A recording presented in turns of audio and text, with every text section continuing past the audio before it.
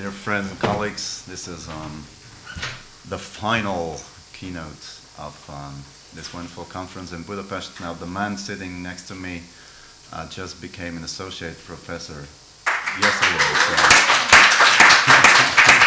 So and once you become an associate professor, you can change titles of your lectures. So the title of his lecture is now simply Disaster Justice.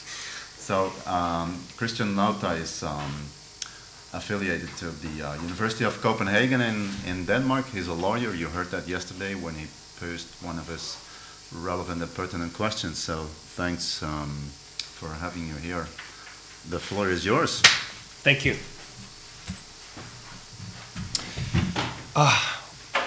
And thanks for the applause. I couldn't think of a better way of starting this presentation. So, my name is Kristian. I am from the University of Copenhagen. I've been enrolled in this network for the entirety and had a great fun discussing with a lot of you. And I'm sure that some of you have heard at least part of what I'm going to tell you today. Nonetheless, bear with me. I realize also that I am now what stands between you people and weekend. So I'll try to be pretty concise with my argument. I'm affiliated to a number of different things, as you can see, Changing Disasters in Cope. Please check it out. We have a lot of very interesting disaster research going on at the University of Copenhagen. Okay, let's go. Ready? So, March 11th, 2011, at 2:45, undersea megathrust earthquake happened outside the coast of Japan. It was a magnitude 9 earthquake, pretty much, which makes it probably the third strongest earthquake ever registered by a seismograph, and by far the worst earthquake ever registered in Japan. It created a 40.5 meter tsunami hitting the coast of Japan. 40.5 meters, just to give you an impression. St. Stephen's Basilica down here, it's 96 meters, so it's pretty much kind of halfway up to the top tower of the cathedral. 15,894 people died, and 2,582 were reported missing. This was, by any measure, a display of the forcefulness of nature, the overwhelming strength of the world we live in. Yet, afterwards, that's not how it was understood and interpreted in Japan. Afterwards, it was named a disaster made in Japan. We've seen searches of legal cases against public officials, against obviously the directors of TEPCO, the nuclear power plant, against neighbors, against pretty much anything you can imagine. So, I'm going to talk about this phenomenon today. Disaster responsibility, the idea about justice tied to disasters. And I'm going to do so in 3 overall arguments. The first argument is pretty simple, I think. So, the first argument should also be known to most of you, which is disasters are social processes. And accordingly, they are a matter for justice and law. Okay. The second arguments are that, therefore, conflicts regarding responsibility, justice, and or rights are playing out globally right now. They are playing out in very different cultural, societal, economic contexts. However, we can say something common about all of these conflicts coming out of discussions about responsibility and rights in disaster situations. And thirdly, which I hope will be the controversial part that will keep you awake throughout my talk, that law in general and courts in particular are created to deal with 2 of these commonalities, but one of the commonalities I'll identify remain highly controversial. I'll get back to which one, and hopefully which will be the take-home of this talk. Are you cool with this? Let's go. So, originally in European thinking and European history, disasters were conceived as acts of God. God's wrath, God's sense of justice being exercised over human beings. Disasters were therefore something per definition exterior to us. There was nothing we could do about it. The only thing we could do as humans was to try to soothe God's wrath, either by punishing sinners, burning witches, whatever we could find, or by changing the way we lived to live in accordance with God. After the Lisbon earthquake in 1755, you had people in churches all across Europe preaching about how the ways of life in Lisbon was horrible and the reason for this misfortune. But the essence of what a disaster was that exactly. Disasters were justice. They were God's implementation of justice, not necessarily something we could understand or interpret in the right way. However, they were the essence of justice. So, 1755, as most of you know, if you know your history of ideas, became a turning point for this kind of way of thinking about disasters as, Leibniz Theodicy idea, God put on trial, claiming that everything is right, all there is in the world is in fact good, we just don't understand it. Voltaire, Rousseau, a number of Enlightenment thinkers challenges this and asks, listen, you can't seriously argue that the people of Lisbon should be worse than the people of London or Paris. It makes no sense. Rather, disasters are not the justice of God. Disasters are part of a contingent world. We live in a world where things happen all the time, and a violent nature is part of it. We cannot foresee this nature, so we have to deal with it best possibly. 1755 is, besides being this kind of Enlightenment breakthrough, also mentioned as the first state-coordinated disaster response ever in the world history. So with this change of what a disaster is, rather than the will of God to a contingent nature, our role vis-a-vis disasters changes entirely.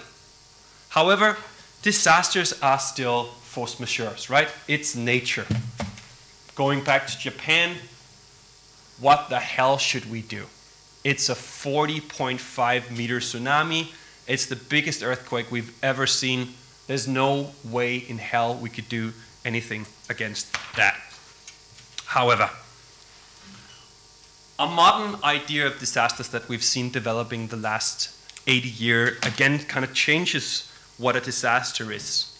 And the modern idea of a disaster is disasters as social vulnerability. It's the disaster is basically caused by us, by the way we live, by choosing to live in coastal areas in Japan, by choosing to have a nuclear power plant on the coastline, close to a fault line. We choose to impose risk on our own lives and our fellow human beings. So modern disasters are in fact always caused by us. It kind of flips the whole idea of disaster around and leaves us with the fact that disasters are our own creations caused by us. I guess you get this, right? You've all read disaster research. Just a contemporary example nonetheless. Haiti earthquake, 2010, probably the worst disaster we've seen in the last 10 years. Up to 200,000 people died in this horrific earthquake. What is perhaps little known is that a fortnight after the Haiti earthquake, a 500 times stronger earthquake took place in Chile, basically exposing the same number of people in urban areas for pretty much the same kind of natural hazard. However, in Chile, though the disaster was violent, there's been discussions about tsunami alert and so on, 500 people died. They managed that disaster entirely different, showing to us that it's not about nature. That's not the disaster anyways. The disaster is the way we as a society are able to accommodate for these risks that we're posed. Some of you might have followed international news, Japan, in the last couple of weeks where we've had a series of earthquakes. Same kind of story, right? Imagine a series of earthquakes similar to the ones in Japan taking place in Budapest. This city would not stand. However, because the Japanese society to such a large extent have accommodated their society to withstand earthquakes, they're not there anymore. So, okay. This is all very well if we can all agree thus far. something entirely different happens with this change of what a disaster is. Because when a disaster stops being caused by external, uncontrollable, contingent forces and start becoming our own fault, the fact that we did not accommodate differently for our society, the fact that we did not build that levee or make a construction code, it has major implications for the issue of justice. And I'll just introduce, I'm not a philosopher, so beat me up, but I'll introduce a simple political, philosophical distinction to actually help this understanding some of the way. And that's a horrible picture. Anyways, Judith Shklar, some of you might be familiar with her work, all excellent, all super mind provocative. One of them is this, The Faces of Injustice, a series of essays about injustice. And what she says, I find incredibly useful to describe what's going on. She says, all bad things in the world are categorized either as a misfortune or an injustice. Think about it. Everything that happens to you in your life, you either categorize as a misfortune or an injustice. And Shklar tells us this distinction is not a natural distinction, obviously. So what we consider something that comes from, so what we consider something that is inherent in the world has nothing to do with this distinction. In fact, this distinction is made up by a puzzle in which our preferences, status, perspective, and political ideology are all implicated. For Shklar, she uses the example of being a woman. While being a woman was originally a misfortune. Yes, you were born a woman, thus you were mistreated. There's nothing you can do about it. It became an injustice at some point. Someone said, this cannot be right. In fact, I'm not treated differently from men because nature made it that way. I'm treated differently from men because of preferences, status, perspective, and political ideology, all things we can change and address, thus becoming an injustice.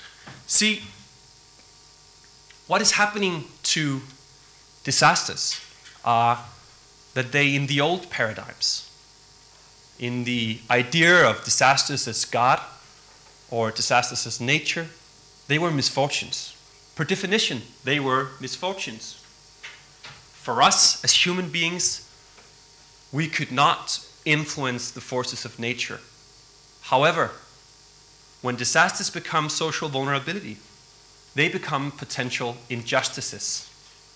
We start hearing, in the words of Shklar, the voices of the sense of injustice.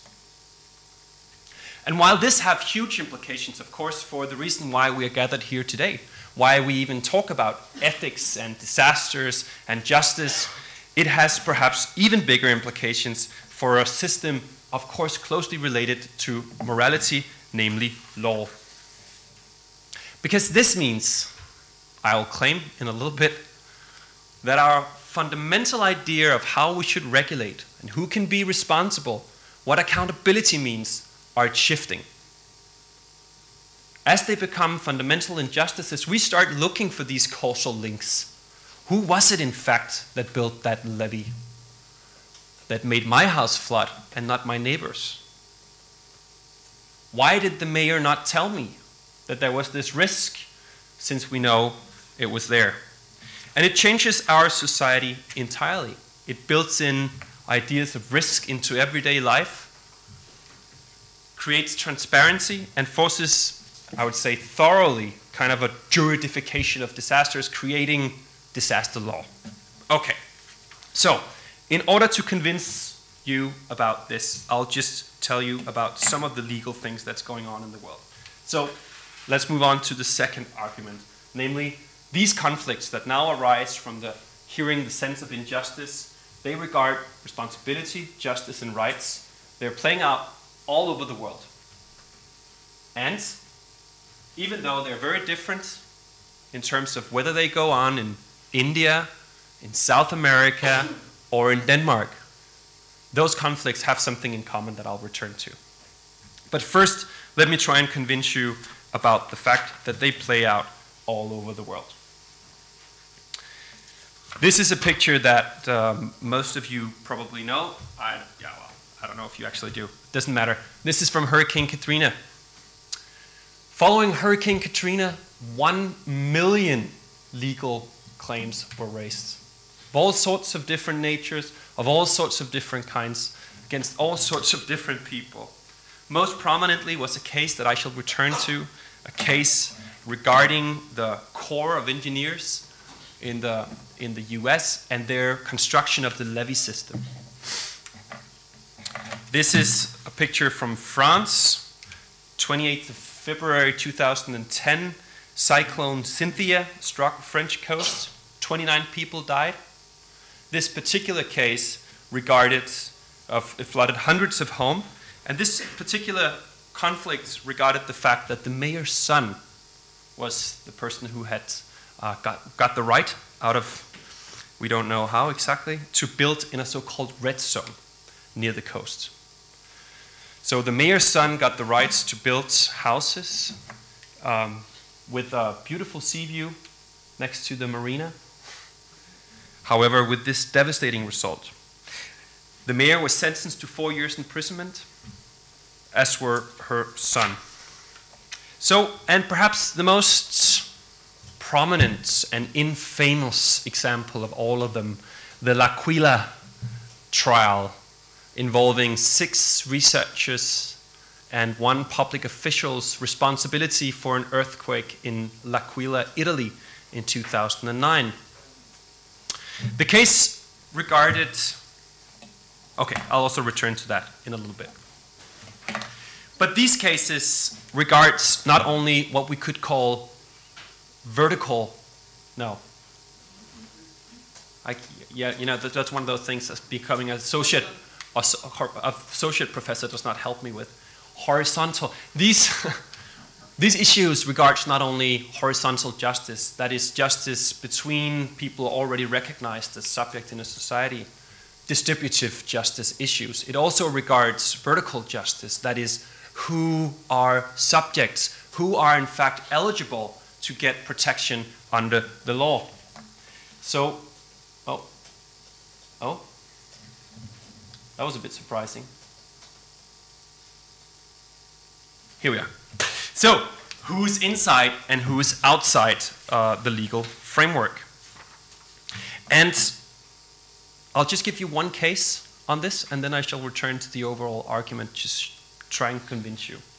So, this position is Tyrnaus in the southern part of Russia.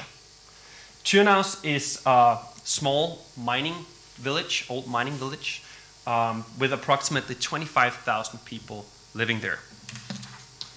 Looks like this in real life. So, besides being probably a really boring and very non-touristy place in Russia, this is also an incredibly vulnerable place. As you can sense from this picture, the reason I chose it is it's positioned between very steep mountain slopes. And this means that in the summertime, pretty much every summer since Tyrnaus was built, this city is exposed to so-called mudslides. And I usually show a video here because people who don't know what a mudslide is tend to think that it sounds, how bad can it be? So let me just assure you that a mudslide is bloody serious business. It's basically a flood of mud taking everything with it on its way and destroying everything it can. It's an incredibly powerful natural phenomenon. So, in the summer of 1999, the citizens of Tyrnaus had a series of incredibly violent mudslides. And what these mudslides did was they utterly destroyed the defenses they had built for 50 years. One of them being a mud retention dam, which is basically a big block of cement you put up to make sure that the mud doesn't flow with full strength towards the city. So in the year between 1999 and 2000, the citizens of Tyrnaus desperately tried to convince the local government to do something. They said, listen, we know every bloody summer there will be a mudslide, please do something. And both the local government, the state government, and the federal government of Russia denied to do anything, knowing there was a significant risk of a huge mudslide taking place the following summer. And rightly so. in the summer of 2000, a series of mudslides utterly covered Tyrnäus in mud, killing at least 7 people. A number of people disappeared, all houses destroyed, livelihood, and all other things. The citizens of Tyrnäus was left with the question, which is, are we in fact legal subjects? Are we in fact under the protection of Russia within they can regard such a risk? And they decided to make it a legal question, namely whether they had the right as individuals to be protected from such an obvious risk under the European Convention on Human Rights. Whether, in other words, Russia had an obligation to either warn these people, provide information, evacuate them, any sort of strategy that would mitigate this horrible risk, and they were successful. They won a case in Strasbourg in 2008, establishing that in fact, in these blatant examples of negligence from public officials, you have a right as a citizen to be protected from natural hazards, or at least be informed of the risks. In other words, law is here not only used as a medium to discuss distribution among the people already acknowledged as people we should protect, but it also is a mean of establishing who should be protected. In this case, a boring, sleepy little mining city in the southern part of Russia was in fact individuals having the right to individual protection from natural hazards. So now I've messed up the slides a little bit, so please bear with me. I'll just roll back here to this one. So just to convince you, I had a student do this before coming, just to give you a brief idea of cases, prominent legal cases the last 10 years. But I can assure you, any major disaster happening in Europe or anywhere else in the world the last 10 years has resulted in legal dispute afterwards. Social conflict where people basically claim that they've been unjustly treated, becoming legal cases. Good. With that in mind, let me tell you something general about these legal cases, which I think will describe all of them. So, these cases differ from other typical cases, I think, by 3 things I've been able to identify. Please help me if you have ideas for more. The first one is they're incredibly complex in causality. So establishing who did what is super complex. In a size like a society where with disastrous results, it's difficult to tell whether the loss of the plaintiff was in fact caused by general regulation or by failure by local community, by failure by your neighbors, by failure on your own behalf to do something, and so on. So these cases all regard difficult causal links between plaintiff's loss and defendant's guilt. So the example of that, of course, is L'Aquila. So let's just get that on the table. Are you all familiar with the case in L'Aquila, or should I just give you a little brush up? Okay, short brush up.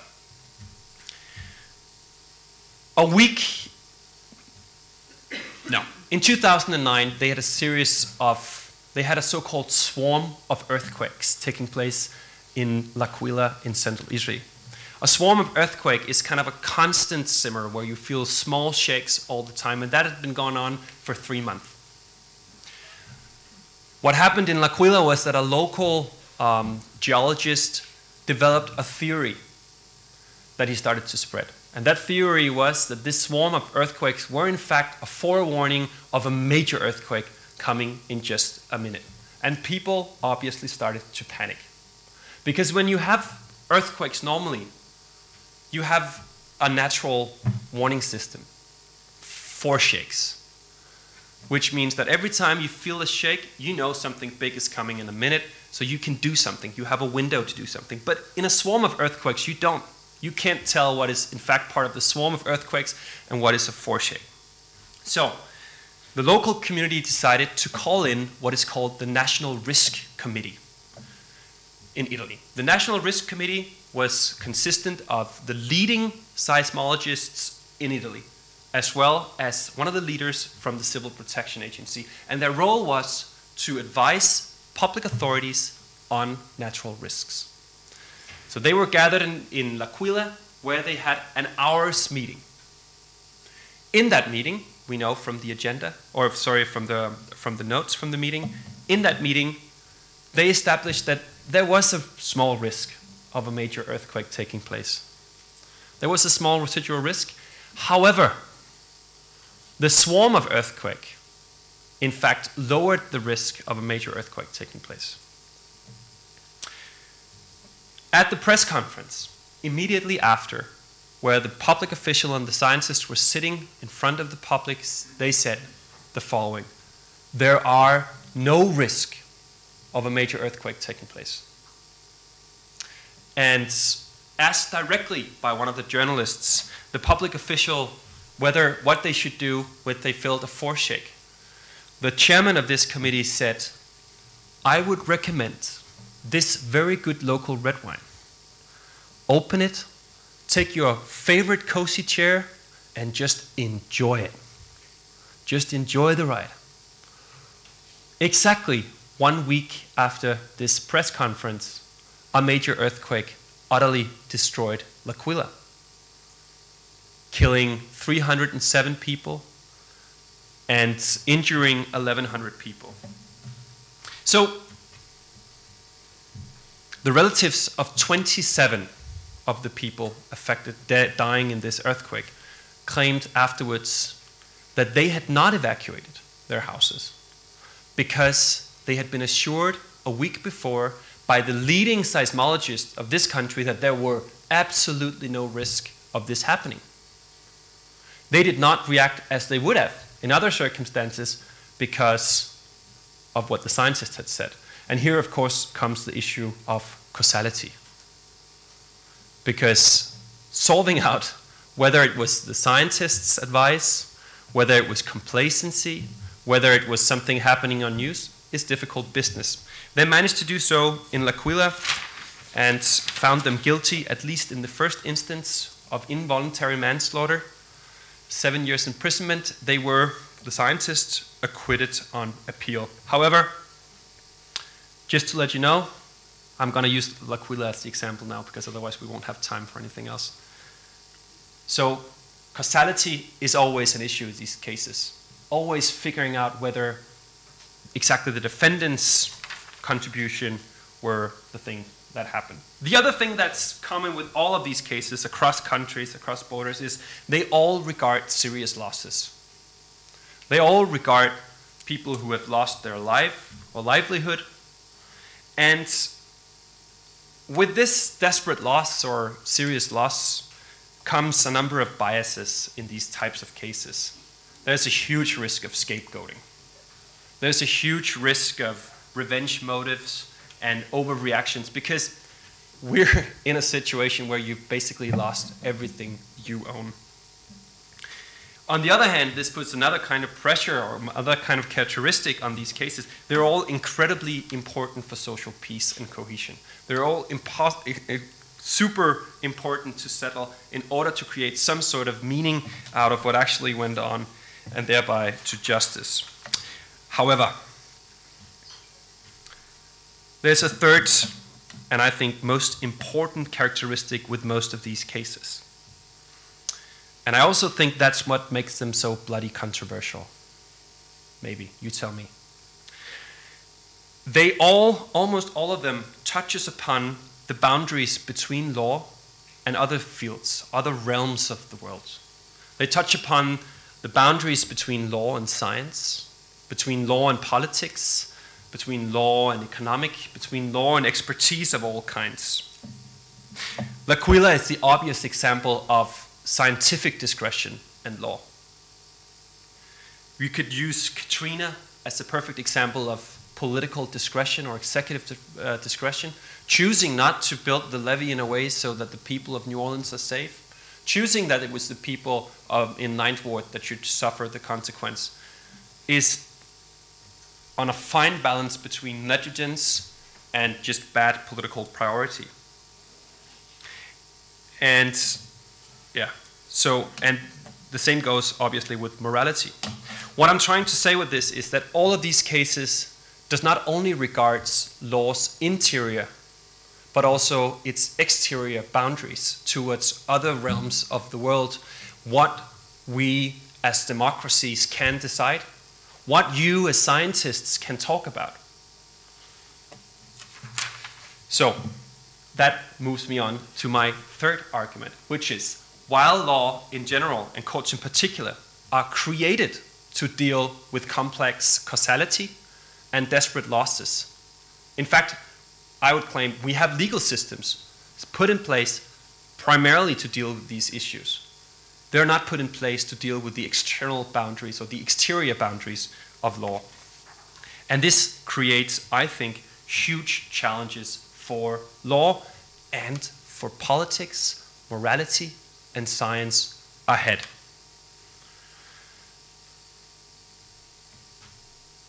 So, here comes the controversial argument. Most people, when criticizing law and adjudication of responsibility after disasters, fail to criticize their own realms. Law and social conflict following disaster will inevitably follow. We'll have these disputes about justice, injustice, and responsibility and rights, no matter what we do. What it puts pressure on is the political realm's ability to identify what is in fact a political decision, a democratic decision, and what is something which is more of an administrative character. And it puts a lot of pressure on scientists to say, this I know, and this I don't know. And while this pressure can be criticized, obviously, for being enforced by courts, by non-elected judges sitting in a courtroom with legal training and no democratic legitimacy, I think we could also point the arrow the other way and criticize the political system and the scientists for the lack of ability to do so.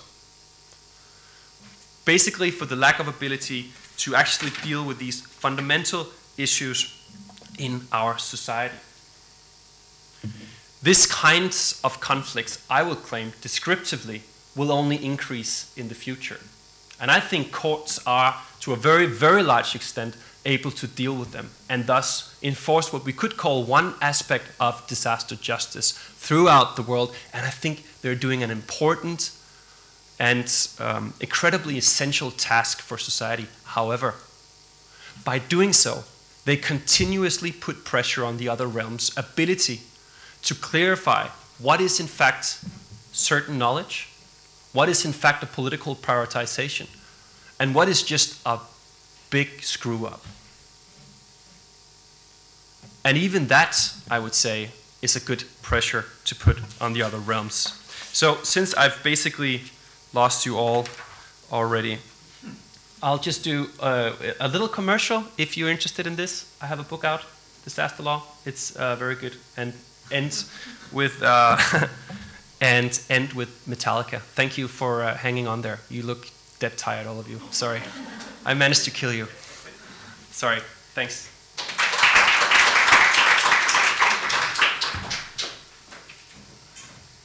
You didn't kill us. Yeah, I'm sorry. I can tell that people are dying here. No. Not at all. Thank you so much. It's been very inspiring to me, and I guess I'm not speaking for my own. Of course there will be questions. We still have, let's say, for about 15 to 20 minutes left.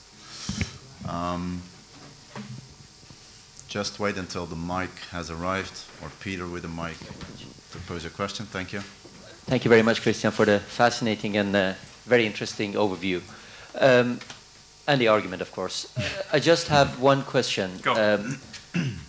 One of the issues that we're dealing with here is actually low probability, high impact risk. And Right. the issues that you're raising with regard to state responsibility, and I mean state in the broader sense of the term, not only federal responsibility, but local governments, regional governments, or federal government's responsibility, has a lot to do with actually the same question, pretty much the same question as we are grappling with in the ethics of risk discussion. So how to deal with low probability, high impact risk. No well in Fukushima would have avoided the tsunami to pass the well, so that could not have been avoided as such. Perhaps other things could have been changed in the reactor design. Yeah.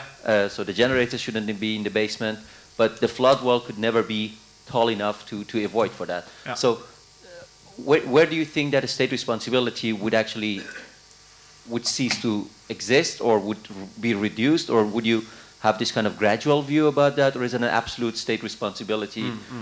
Because the L'Aquila example is a very fascinating example, and the statements done were actually scientifically, let's say, unsound. Yeah. So, I They mean, were no lying. risk doesn't exist at all. They were lying. They told something they knew were wrong, right? Exactly. They were But other good examples, old school lying. Yeah, we do have a lot of these actually typical examples.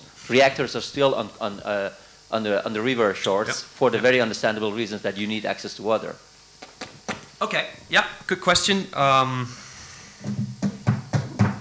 Low probability, high impact events, the whole black swan, fat tail discussion, how should we deal with things that are fundamentally unforeseeable, and underlying, I guess, there is a tendency to hindsight bias in all of these things, right? When something has happened, we're like, huh, I knew that. And why didn't you react to it? Or finding the one statement among the 10,000 voices before saying, yeah, I saw it, I knew it, totally knew it. Let me start off by saying I'm not advocating full responsibility for anything. The only thing I'm advocating for is to say courts are in fact dealing with these dilemmas in a number of different areas already, in other different realms. They deal with low probability, high impact events in traffic. They deal with it in flight modes, in industrial activities. I think we can quite safely trust courts to do that. They're super conservative even. So it's not like they will attach responsibility for something where you can actually prove there is a low probability, high impact event. The only thing I would say is I think that question is pretty safe within the realms of law. People are super conservative and would never attach responsibility for something that was fundamentally unforeseeable. And what I also want to say is,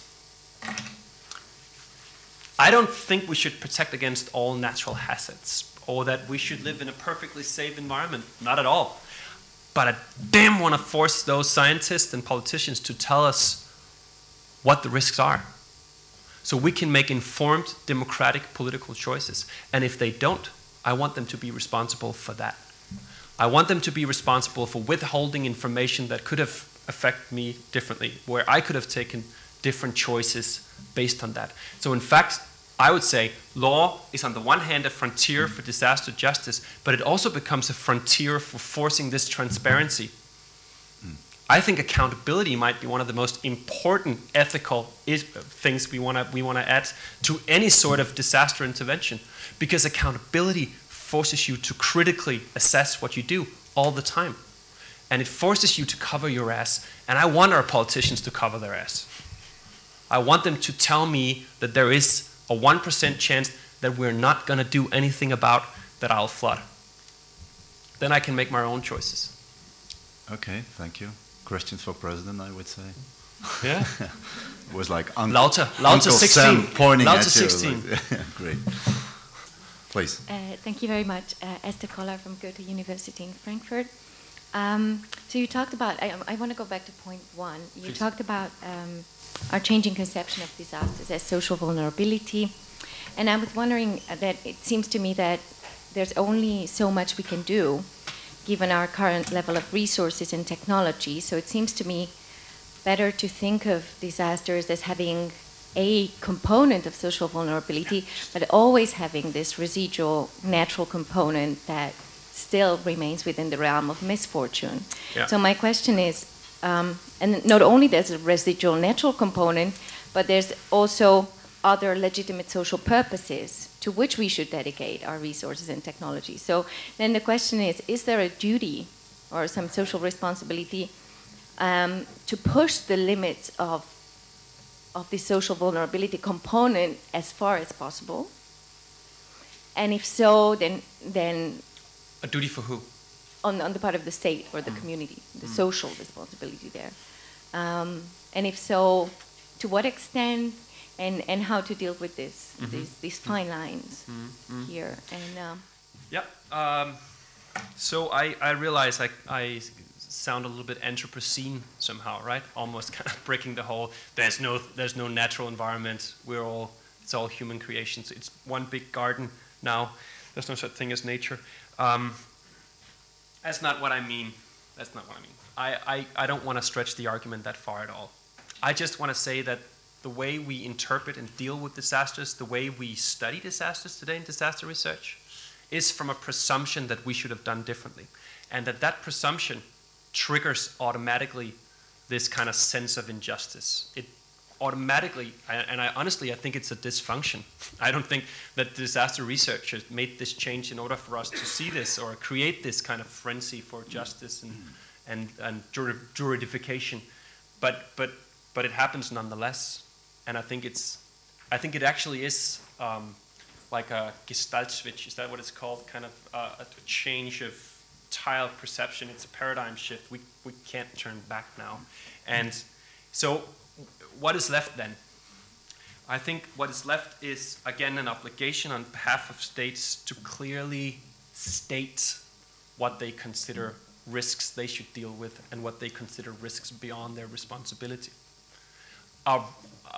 What I'm trying to say here is I think there is, with accountability comes an obligation to have a political discussion, continuous political discussion on the boundaries of the state's responsibility vis-a-vis the individual. And I can only encourage that. And that discussion, from my perspective, would be wonderful if we included discussions on what is in fact something that comes from nature and what comes from human society.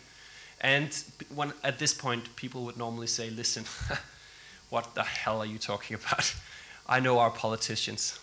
They're not even able to, discuss social benefits in a society. How do you want them to discuss these lines? And then we transcend, I think, my argument, because then it becomes a discussion about our governance system as such and its ability to deal with the challenges it's actually confronted with, climate change, all these things. And I can personally agree with that criticism, but I think that becomes then a criticism of democracy and its abilities to actually deal with the challenges we have. And I think that's a little bit beyond what I do anyways. Yeah. Did that make sense at all? That was a long answer. Thank you. Okay. Iskra? May I? Go. Sure. Hi. What you would do with this information if I tell you as a state that you are living in, I don't know, historic houses in the very center of the city, and in major earthquake you will be the first breaking down your houses? What would you do with this information? Would it be like an excuse after the earthquake for the state for not giving you, I don't know, financial help for rebuilding your building? So, what would I do? Well, I at least have the opportunity to do something to safeguard my life, first and foremost. Secondly, I'm not saying if that's what indicated that it stops being a question of justice when the state tells you that you're in danger. In fact, I think that's where it becomes visible for most people as a question of justice. Not as something exposed afterwards, but something already before we can discuss whether it's just that the state will not protect your house on that mountain ridge or not. And that's what I want to force. In fact, I would say by telling you, we visualize the discussion about accountability and responsibility and enables us to have a discussion about it, which is not the case today. This is something that happens afterwards, after you've already lost your beautiful mountain house and your entire family. And I think that's the huge problem. That's the structural injustice at hand. So if I were living on a mountain ridge, I would much prefer the ability to act on this, both as a political agent and as a family father, before the disaster than after. Is that a satisfactory answer, or did I avoid the real question? You look a little skeptical. Maybe use the mic if you want. saying, Iskra, use the mic. Thanks. we have in Zagreb, for example, this map saying that you have zones that will be collapse in big earthquake. And Zagreb has experience with big earthquake in 1880. So with this information, what I will get, we already know that all of us living in the very center of the city are in Danger. parts that are very endangered with earthquake. So what I should do or what they should do, they probably should want stabilize these buildings. Yeah. They really need a lot of money. They will say what? Don't buy these apartments, having economic catastrophe, and we really don't know will this earthquake happen again. So creating some kind of panic. But don't you think that's a political problem as well? Because what I'm saying is, I want that to be a political problem. I want that to be I want that to transcend the realm of whether the state has an obligation to do so. I want that to be a discussion in the community, whether we should liberalize that risk, whether you should carry it because you have that house, or it's something we should share as a community. And then it becomes a question not of law, but of political ideology, of political communities' ability to address these issues. And that's what I want. Because I think that's the responsible part of it. And as long as we don't do that, we'll have legal cases for sure. Because what I think, my sense is that politicians lack the guts to tell you. They lack the guts to tell you that if there is a big earthquake, your house will be destroyed. Okay, or I And they can use get the legal a higher system. insurance rate. Yeah, but that's a question of political accommodation then, right? You have the discussion in the US right now with the flood insurance. You have a federal flood insurance program in the US. You have the discussion on whether when you make new flood risks but no matter what, it becomes a political discussion how you should deal with this distribution of wealth. And I think distribution of wealth in a community is a political question and not a legal question. I think that's where it belongs. And I think by not tackling this within the realm of politics, you force it to become a legal question. Law is challenged to redefine its exterior boundaries and do something which I consider to be a fundamentally political decision. And I think that's super dysfunctional. That's all I'm saying. Thank you. Who's honored to pose the final question? Better be a tricky one. Oh yeah. Now I put pressure on everyone. I don't dare to pose the final question. Everyone's satisfied? Thank you once more, Associate Professor Kristian. Thank you. Thank you.